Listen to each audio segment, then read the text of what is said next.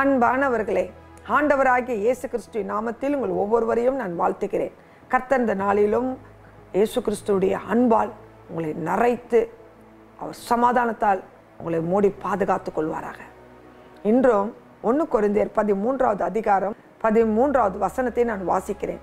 இப்பொழுது விசுவாசம், நம்பிக்கை, அன்பு இம்மூன்றும் நிலைத்திருக்கிறது, இவைகளில் அன்பே பெரியது.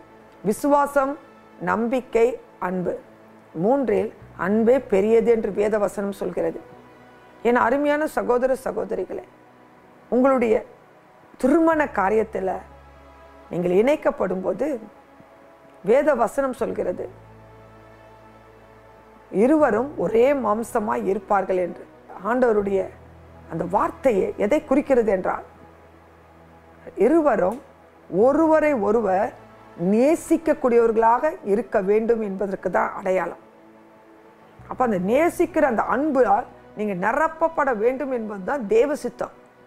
இந்த அன்பு பரிமாற்றம் நமக்குள் இருக்குமானால் மட்டும்தான் ஒரு மனதின் ஐக்கியமும் நீங்க பிணைக்கப்பட முடியும், கபடற்றவர்களாக இருக்க முடியும். ஒருவருக்குள்ள ஒருவர் காரியங்கள் மறைக்கப்படாதபடிக்கு உண்மையான ஒரு இல்லற வாழ்க்கையை தொடங்க முடியும். இன்று அநேகருடைய வாழ்க்கையில இந்த அன்பு இல்லாதது நிமித்தமாக பணத்துக்காகவும் பொருளுக்காகவும் குடும்பத்தில் குழப்பங்கள், பிரச்சனைகள், பிரிவினின் ஆவிகள் செயல்பட்டு கொண்டிருக்கிறது. என் அருமையான சகோதர சகோதரிகளே, தேவன் உங்களை மகிழ்ச்சியா இருக்க உங்களுக்கு ஒரு குடும்பத்தை கொடுத்திருக்கிறார். உங்களால் குடும்பத்தை நேசிக்க முடிகிறதா? மனைவியை நேசிக்க முடிகிறதா? பிள்ளைகளை நேசிக்க முடியாது? சிந்திங்க, வாழ்க்கை ஆண்டுக்கு ஒப்பு கொடுங்க. கர்த்தர் உங்கள் ஒவ்வொருவரையும் அப்படி அன்பால் நிரப்ப இன்று உங்களை அழைக்கிறார். உங்க குடும்பத்தை கட்ட விரும்புகிறார். உங்க பிள்ளைகளை ஆசீர்வதிக்க விரும்புகிறார்.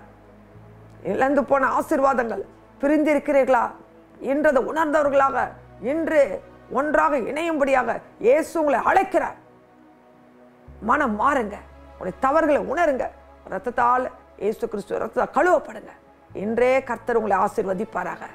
இழந்த சந்தோஷ சமாதானத்தை பெற்று அனுபவிங்க. இழந்த அன்பை பெற்றுக்கொள்ளுங்க. கர்த்தருடைய கிருபை உங்க மேல இருப்பதாக. கண்களை மூடி ஜெபிப்போம்.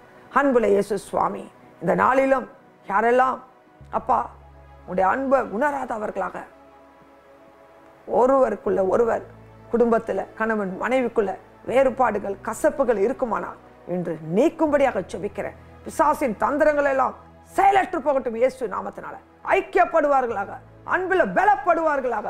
இதன் நிமித்தமாக சமாதானம், இழந்து போன ஆசீர்வாதங்கள் திரும்பி வருவதாக, குடும்பம் கட்டப்படுவதாக. இயேசுவின் நாமத்தில் பிதாவே, ஆமென். God bless you.